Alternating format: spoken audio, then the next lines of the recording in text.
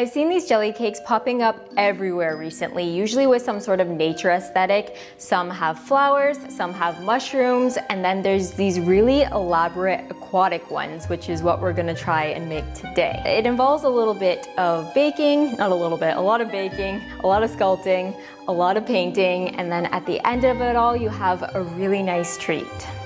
Hopefully. So pour yourself your favorite drink, put on your favorite playlist, because we're gonna be here for a long run. We might as well make it a good, we're gonna be here for a long time, so we might as well make it a good time. I'm thinking Disney music. Disasters in the air.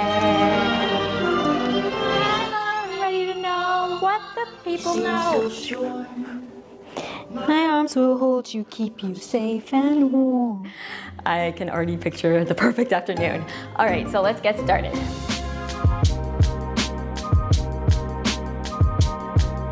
First, you want to preheat your oven. I'm doing mine at 180 degrees Celsius because that's what my cake mix calls for. And then you want to make your basic cake mix. You could use a box cake mix or you can make it from scratch. It's totally up to you.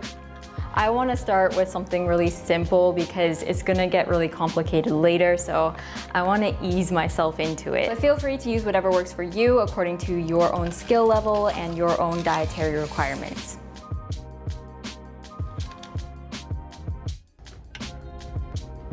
Next, we're gonna make the chocolate ganache. All you need for this is some dark chocolate chips and some whipping cream. Over medium heat, warm it up until it comes to a little bubble. Then turn off the heat and add the cream to your bowl of chocolate and just mix it up. You wanna make this now because it's gonna need to sit in the fridge and thicken for about 30 minutes.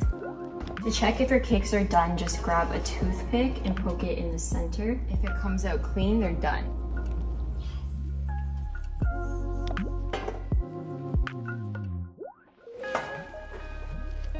Okay, we're just gonna let them cool down first. Boop, boop, boop, boop. So satisfying.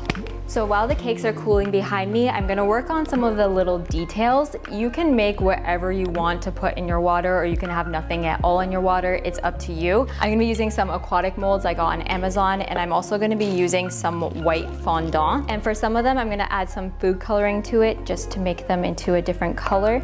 Alternatively, you can make these with melted white chocolate and food coloring, or even jelly, or you can not use molds at all. You can just sculpt it by your hand. It's totally up to you.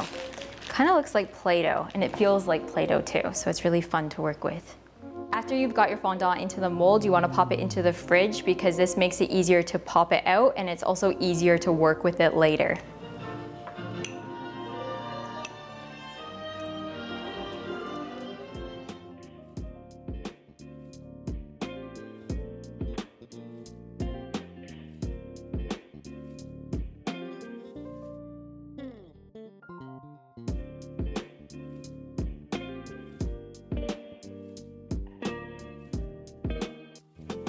So to paint them, I just have a little bowl of water, and then I have different colors of food coloring, and then just get your brush nice and wet.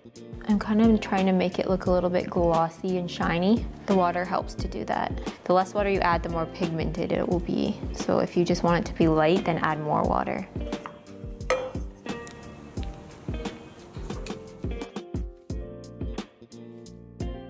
Carefully slice your cake so that it's flat on top. And then grab your ganache, which should be nice and thick by now, and layer them. Then you want to randomly cut out pieces so that it begins to look like a jagged rock. This is really therapeutic. I feel like Edward Scissorhands. So I'm just taking some of the pieces that I cut off and mixing in some of the ganache.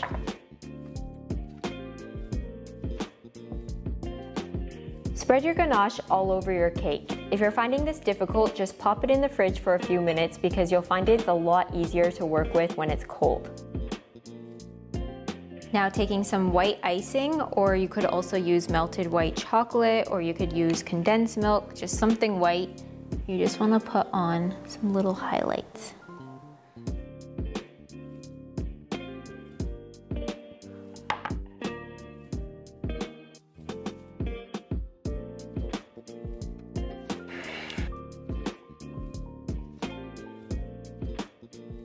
Take a springform pan and fasten it around your cake rock. Seal it up with tape and wrap it.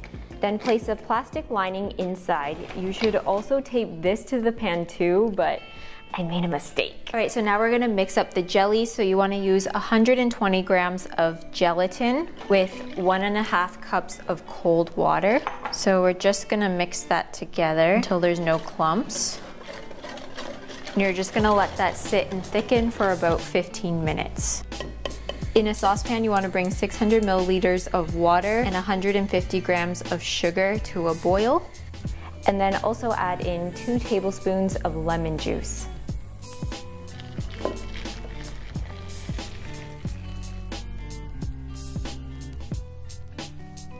All right, so since the gelatin is a little bit yellow tinted, I'm just adding 1 drop of blue food coloring so that it gives a really nice teal looking water.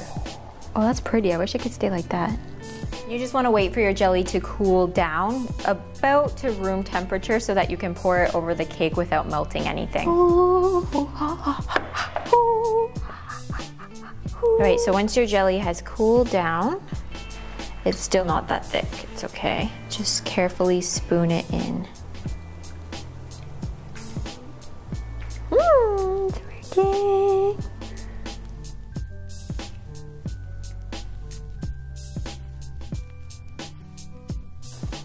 Okay, nothing's coming out. It's staying inside, so I think we're good.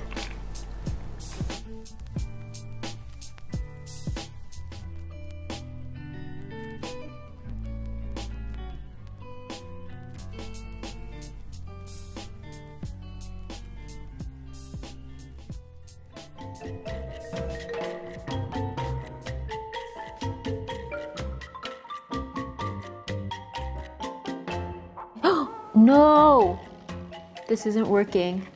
All right, it is the next day now. I left it in the fridge overnight. You can leave it for about 4 hours to overnight. I decided to do the full overnight because I was a little bit worried to do it too early and then it doesn't work out, and then I wasted 6 hours because I've made that mistake before and I definitely wasn't ready to do it again. So I'm ready to open the fridge and see what comes out. Oh, interesting. Whoa, let me.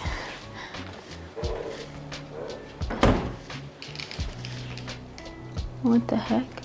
It seems like the fondant has melted into some of the water, which I don't mind because water always has a reflection of what's above it or around it.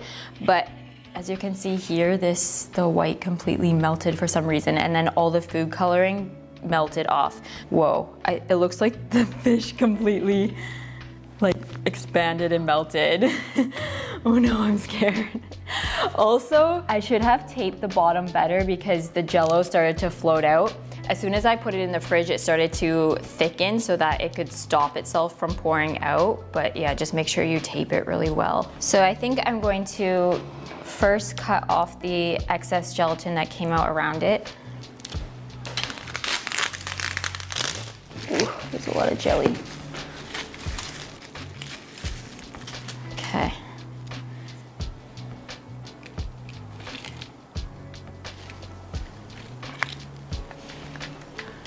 Oh, interesting.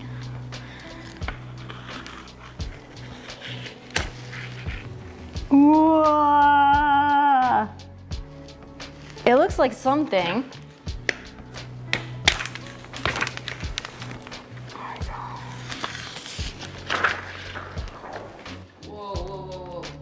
What? It's melting out. Oh God. So the fish is bleeding out. Because there's a crack where I did the second layer. Next we're gonna make the tree, so you wanna grab a bunch of digestive cookies. Just add them to a bowl and then grab your weapon of choice. What do I wanna smash it with? I think this will be good. And then just smash them.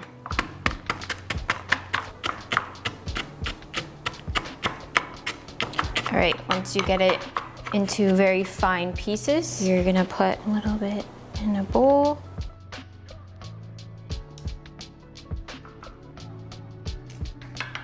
All right, so we got lighter green trees, darker green trees, and this will be used as the sand. Okay, so just cover your beautiful cake that definitely isn't falling apart before your eyes that you spent 6 hours on, but actually the top is looking good. So yeah, we want to continue that and we want to cover it. And then we're gonna go in with the dark green color. The starfish are bigger than the trees. It doesn't make sense. Oh, maybe it's moss. This is not trees. This is moss. Okay. Yeah. And then we're just gonna add some of the brown one to the bottom for the sandy shoreline. Okay, and then I'll just remove this. Beautiful. Then with a very thin paintbrush and some white icing color, I'm just going to paint some very fine water lines.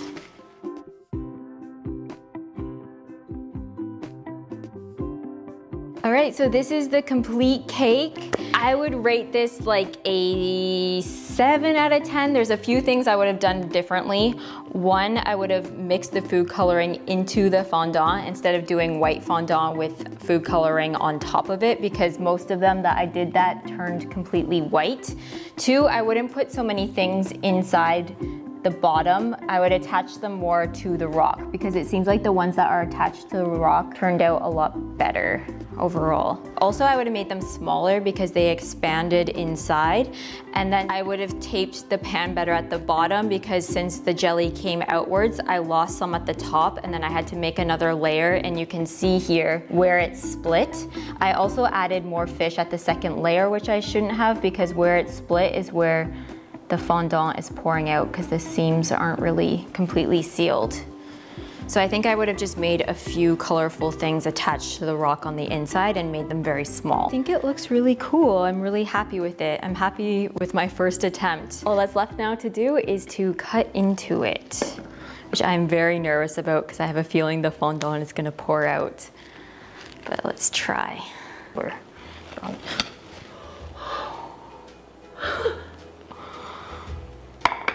It's so heavy, the cake. Do not hold it with one hand. Okay. Oh, I just had a heart attack.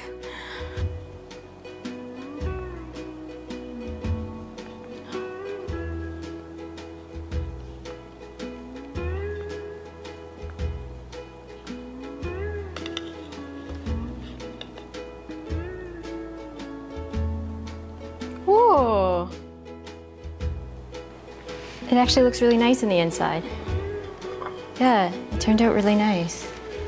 Oh, okay, I feel like if I did this again, I could do it really well. So I hope that with my advice, you guys can also make this very easily. If you want to save yourself all the trouble, just put nothing inside and it will look amazing. Just put it on the top.